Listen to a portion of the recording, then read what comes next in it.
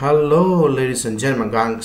My name is Juan Fogulo again from Santiago Code. Channel Autolo function, composer Autolo, Lila UI. We are generally a composer Ted and you let me see you then Jappy UI. Now, a good general PSR for Autolo job, Lila, PSR for Autolo standard.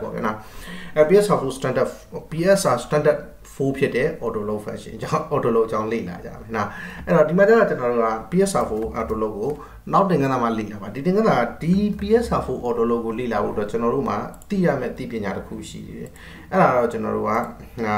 namespace ဆိုတဲ့နည်းပညာပေါ့နော် namespace PHP ရဲ့ namespace ကြောင်းပေါ့အဲ့တော့ကျွန်တော်အားလုံးကိုတစ်ချက်ဖြတ်ထားလိုက်မယ် delete ဆိုပြီးတော့ပြီးတော့မှကျွန်တော်ဒီ app ကဘာလို့မပြတ်တာလဲဆိုတော့ select မမီဘူးထင်တယ် delete ကို delete လုပ်ထားလိုက်မယ် app ကိုပါနော်အခုကျွန်တော်တို့က PHP class တခုတည်ဆောက်မယ် index.php ပေါ့နော်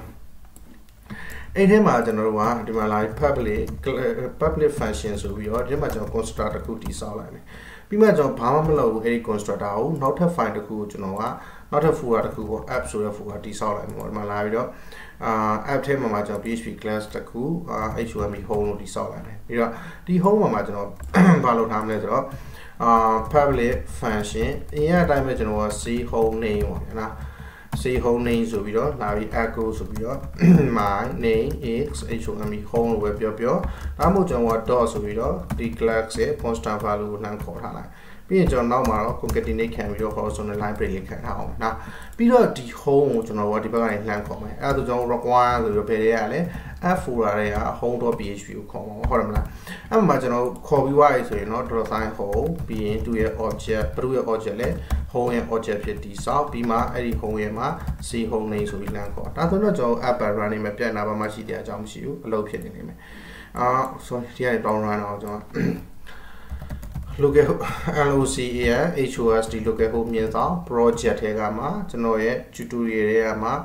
enter project ကိုတွားလိုက်ဖြေပါမှမထွက်ဘူး။ဘာကြောင့်လဲဆိုတော့ကျွန်တော်ဒီမှာ home မှာ echo echo echo ဆိုပြီးတော့ပေးထားတယ်ဒီမှာလဲကျွန်တော်ကsorry ဒီ class ကိုလာ info မလုပ်ရတယ်နော် new index ဆိုပြီးကျွန်တော် info လုပ်ပြီးလိုက်ဒါဆိုရင်ကျွန်တော် refresh ပြန်လုပ်ရင် my name is home လို့ပြနေလိမ့်မယ် very nice ဒါပေမဲ့ဒီကျွန်တော်ကအခု namespace နဲ့စတင်တည်ဆောက်တော့မယ်ဒီ app folder ထဲမှာ direct ရှိရဲ့ class တွေအားလုံးကျွန်တော်က namespace တခုတည်ဆောက်တော့မယ် namespace ဆို folder structure တွေပဲလို့တဲ့ namespace တည်ဆောက်လိုက်တယ်လို့ပဲမိတ်ဆွေတို့မှတ်လိုက်ပြီးရင်အဲ့အမှတ်လေးတွေတွားရင်လွယ်သွားလို့เนาะဒါပေမဲ့အဲ့ထက်တော့ပိုလေးနဲ့တာပေါ့အခုကျွန်တော် namespace ကပါလဲသူက app ထဲမှာရှိတယ် app namespace လို့ပြောလိုက်မယ်ဟုတ်ပြီနော်သူက app folder ထဲမှာ direct ရှိရမှာ folder structure ဟုတ်ပြီနော်ဒီ structure မှန်ရမယ်เนาะဘာကြောင့်လဲဆိုတော့ကျွန်တော်တို့ကလေပေးချင်တာပေးလို့ရတယ် app လို့မပေးပေးချင်တာပေးလိုက်ရတယ်ဒါပေမဲ့ PSR4 auto load ကကြတော့အဲ့ folder structure မှန်မှာတာလေ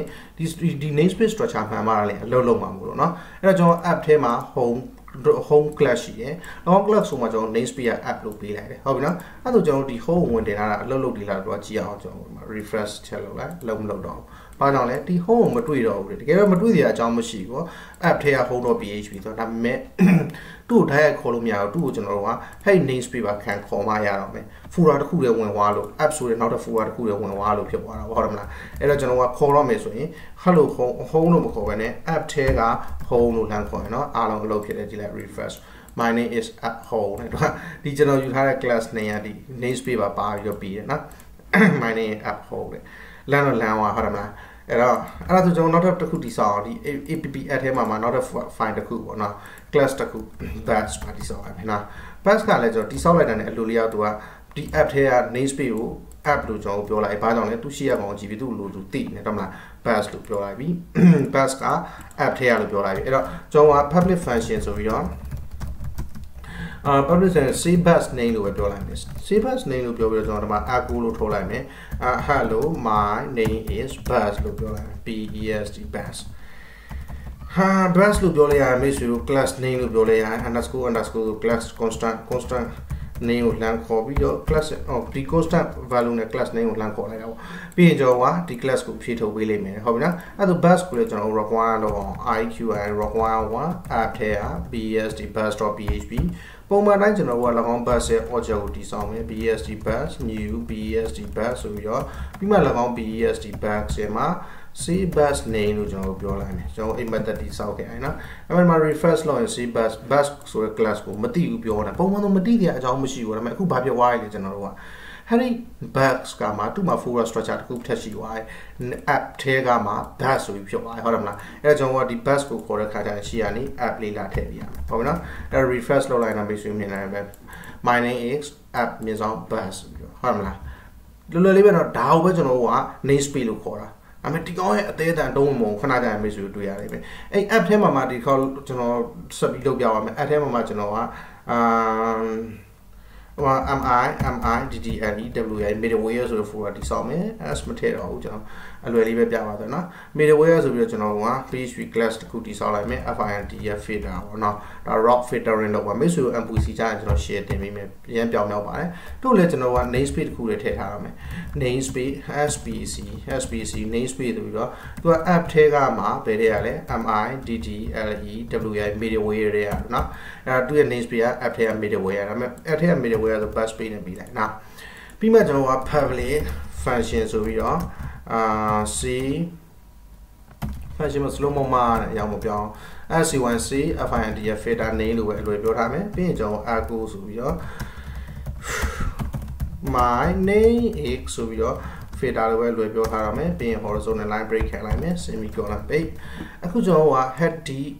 filter class ကိုလမ်းခေါ်မယ်အဲ့တော့ require လုပ်ပြီးလိုက် require 1ဆိုပြီးတော့ app ထဲက middleware တွေက filter.php လို့ဒါပေမဲ့ဒီပုံမှန်တိုင်းမှာကျွန်တော် class ခေါ်ကြည့်ရအောင်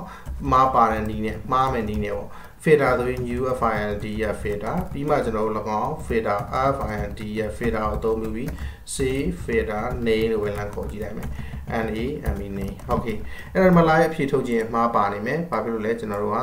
line 6 index.php ရဲ့ line 6 မှာ semicolon ပေးဖို့ကြံခဲ့တယ် C လား semicolon ပေးပြီးဒါဆိုကျွန်တော်တို့က curly bracket လည်းပေးဖို့ကြံနေတယ်မှာ why always good guy filter.php မှာ filter.php မှာကျွန်တော် semicolon ပေးဖို့ကြံခဲ့တယ် okay အဲ့တော့ refresh နှိပ်လိုက်ရင်ကျွန်တော်က filter class ကိုမတွေ့ဘူးလို့ပြောတယ်တကယ်တော့မတွေ့စရာအကြောင်းမရှိဘူးပုံမှန်အတိုင်းဆိုကျွန်တော်တို့ထည့်ထားတာတွေ့ရမယ်အခုဘာလို့မတွေ့ဘူးပြောရလဲ class ကိုတော့တွေ့တယ်သူက namespace ခံထားတဲ့အတွက်ကြောင့် filter.php မှာ app မြင်းဆောင် middleware ဆို namespace ခံထားတဲ့အတွက်ကြောင့် filter ကိုခေါ်ရင်ကျွန်တော်က app မြင်းဆောင် MIDDLEWI middleware မြင်းဆောင်ဆိုပြီးခေါ်ရမှာ folder structure တစ်ခုတိစောက်လိုက်လို့ပဲနော်ရရနော်မိတ်ဆွေတို့အဲ့တော့ဒီထဲက folder ဒီထဲမှာ folder ထပ်တည်ဆောင်ရင်လည်းကျွန်တော်ကအမှဒီ middleware ထဲမှာကျွန်တော် HCK hack ဆိုတဲ့ folder တည်ဆောင်မယ်ဒါဆိုရင်လည်းကျွန်တော်ကသူ့ရဲ့ namespace က app ထဲက middleware တွေက HCK hack ထဲကဆိုပြီးသူ့ရဲ့ class အားလုံးအဲ့ဒီ namespace သုံးရမှာပေါ့ဟုတ်နော်ကြိုက်တဲ့နာမည်တော့သုံးလို့ရတယ်ပြဿနာမရှိဘူးဒါပေမဲ့ကျွန်တော်တို့ကခဏကြာရင် auto load function ကိုတောင်းမှာဖြစ်တဲ့ကြောင့် namespace name လေးတွေကိုမှန်အောင်ထားတာကောင်းတယ်ဘာကြောင့်လဲဆိုဒီမှာကျွန်တော်က middleware folder မလားကျွန်တော်က headerware တွေပါလေရှောက်လုပ်လို့ရတယ်ဒါပေမဲ့ပြဿနာရှိအောင်မလုပ်တင်ပုံမှန်တိုင်းပဲကျွန်တော်လုပ်တယ်နာ namespace ကို၎င်းရဲ့ folder structure အတိုင်းကျွန်တော်တစ်ချက်ပေးရမယ်ဒါမှလာလေနောက်ကြရင်ကျွန်တော်အလုပ်လုပ်မယ် heavy ps server auto load ကအားလုံးသိလိမ့်မယ်အဲ့တော့ဒီမှာကျွန်တော်က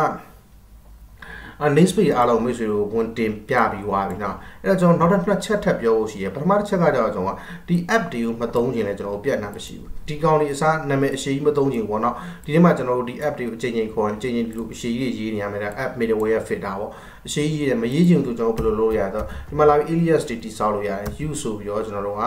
app ထဲမှာ MIDDLEWI middleware ထဲမှာဆိုပြီးတော့ app ထဲမှာ